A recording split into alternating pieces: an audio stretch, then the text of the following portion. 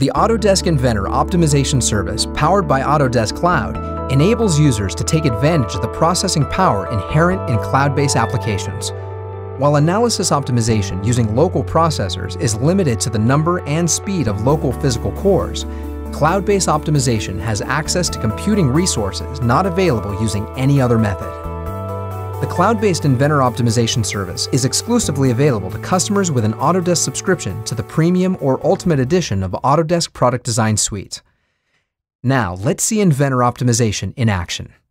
Here we see a portion of a suspension damper assembly from a Formula One race car. We are going to use the optimization service to help us simultaneously remove weight and increase strength. The Materials tool enables us to test alternate material configurations and base the factor of safety on either the yield or ultimate tensile strengths of the materials. To begin, we define boundary conditions, which essentially describe the environment in which this damper is mounted and loaded during operation. Pin constraints are used to define those areas that are free to rotate about an axis, while force loads are placed to emulate the forces generated by the suspension itself. We are able to not only select the faces to which these loads are exerted, but we can also specify a vector that defines the direction in which the force itself is applied. Next, we will use the same design parameters that Inventor uses to store the dimensional values for part features. However, we are going to use the optimization service to specify a set of alternate values for each of the parameters selected, which when combined will define a range of feature and part sizes.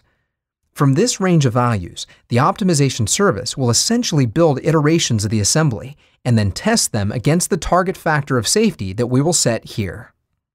Once we hit Optimize, the iterative set is sent to Autodesk Cloud, where the versions are solved in parallel with one another.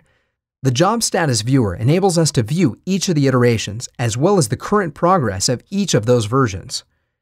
An added benefit to this approach is that the user is able to exit Inventor and even shut down the machine itself while processing continues in the cloud.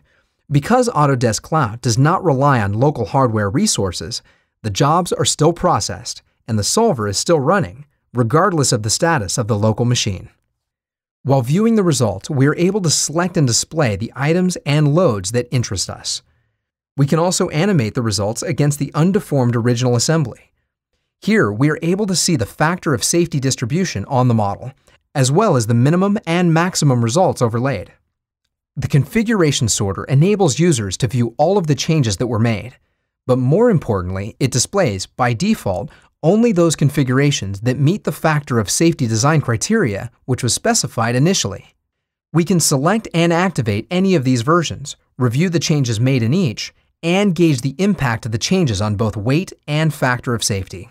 By manually adjusting both the factor of safety and weight ranges, we can view all of the defined assembly iterations.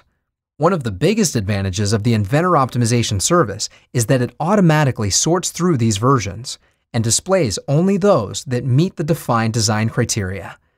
Reporting tools are included, which allow users to configure and then automatically generate reports in any number of file formats. By default, only the successful design iterations are included, and the optimal version is highlighted.